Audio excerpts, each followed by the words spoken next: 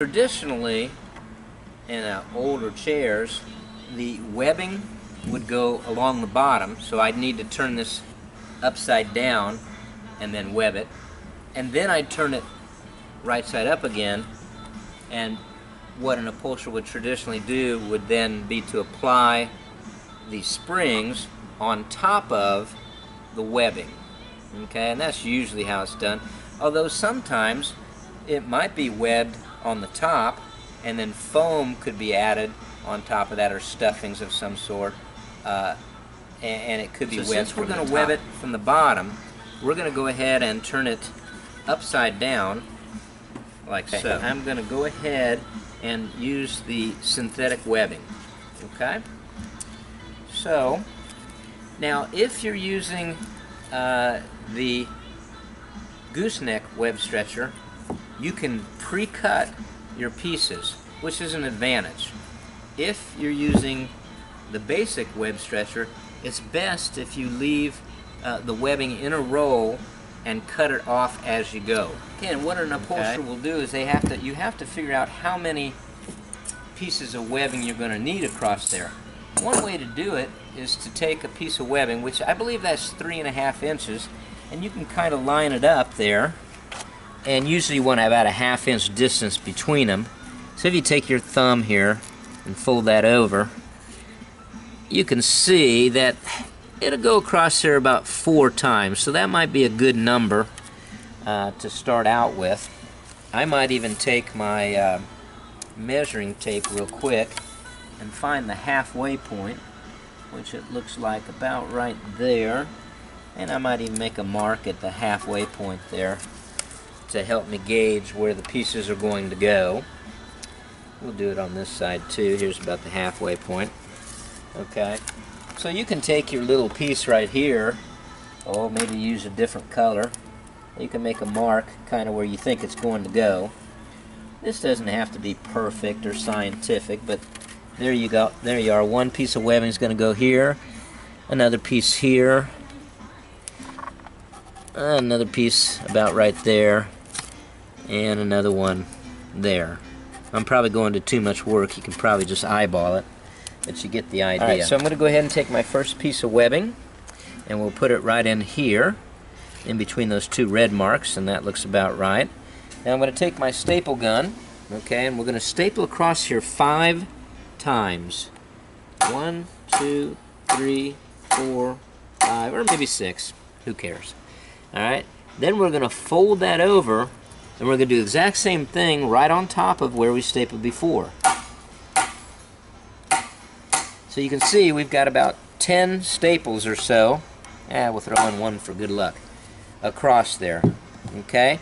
Now we want to stretch it to the other side. Now you can see I'm not going to be able to get it too tight by hand, so I need a web stretcher. I'm going to use first the basic web stretcher. Okay? Now you can see because the basic web stretcher is kind of long, you need a good amount of webbing past the thing. So you get a little more waste, I suppose you could say, with the basic web stretcher. So you're going to turn this up at a slight angle here, and you're going to poke those nails or spikes or whatever you want to call them right through there. You have to play with it a little bit because sometimes you can get it too tight, which I did.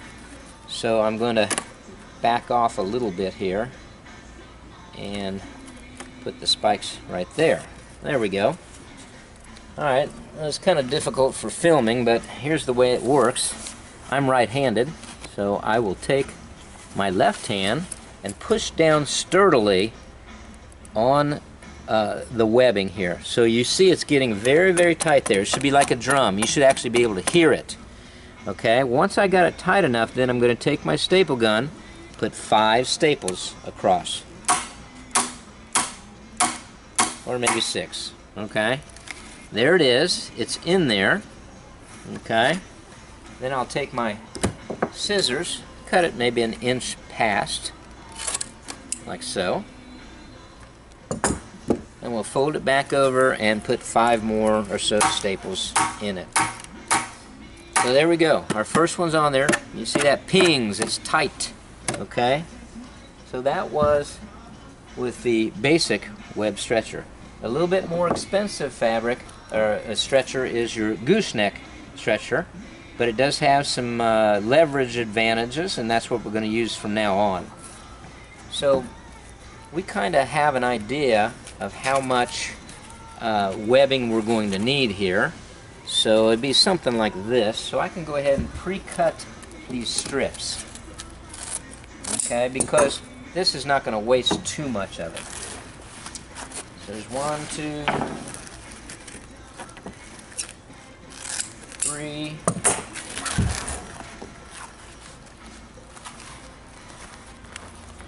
and 4. That's enough to do across here. So I guess I'll stop there for a minute and we'll go ahead and staple those in. So we'll do this a little quicker now. Fold it over. The next one. Oops, wrong one. There we go. And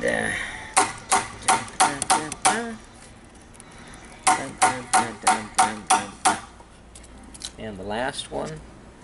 Now we are going to weave it, so we're going to go the opposite direction when we get done here. So we have a nice sturdy base.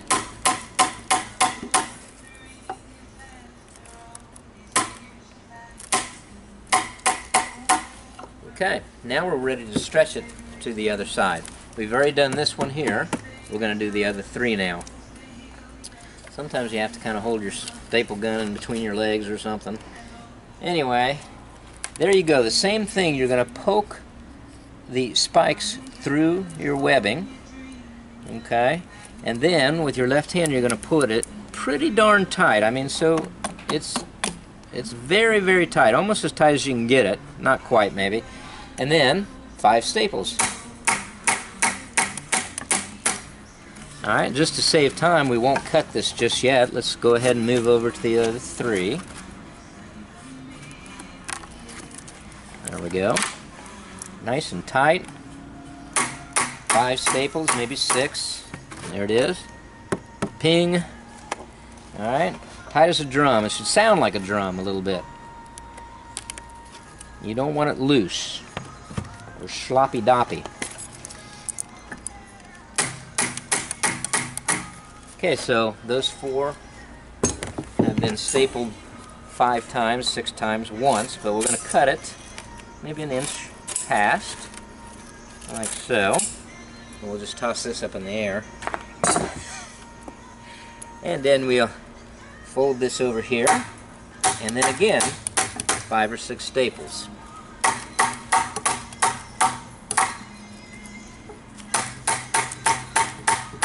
Okay, so the first part of the weave is now done. Now we want to go the other direction. So again, I'll need 4 strips, it looks like, about that long. So here's 1, 2, 3. Alright, so again, we want to put 4 of them across here, so we'll go ahead and pre-weave this, like so. So there's my center one. Now, the other one that's kind of in the center will weave in the opposite direction, like so.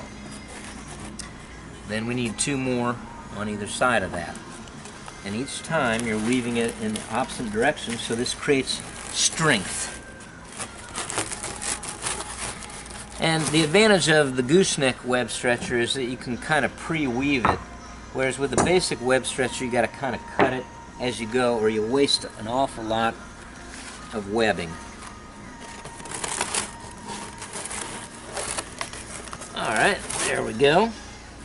Now I'm just going to go ahead and staple this side, that's the furthest away from me. I'll set it so it's about an inch past. So there we go. We can really go fast now. Watch this.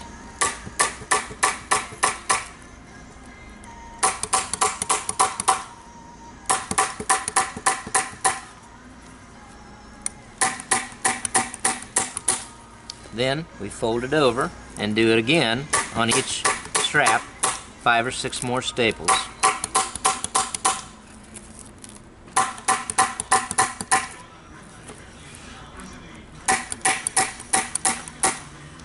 Oops, we ran out of staples, which sometimes happens, so we just grabbed some more staples, put them in there.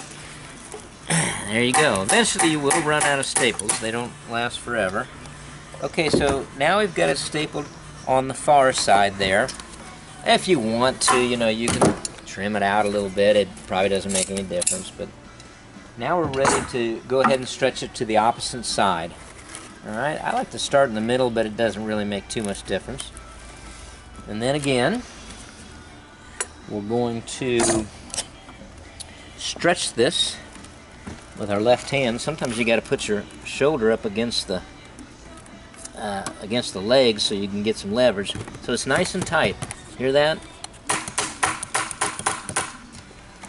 Alright, then we go to the next one.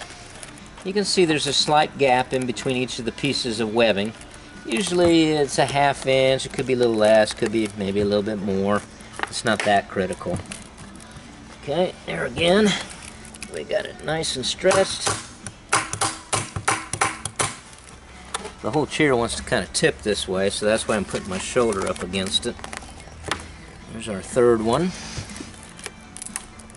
Nice and tight.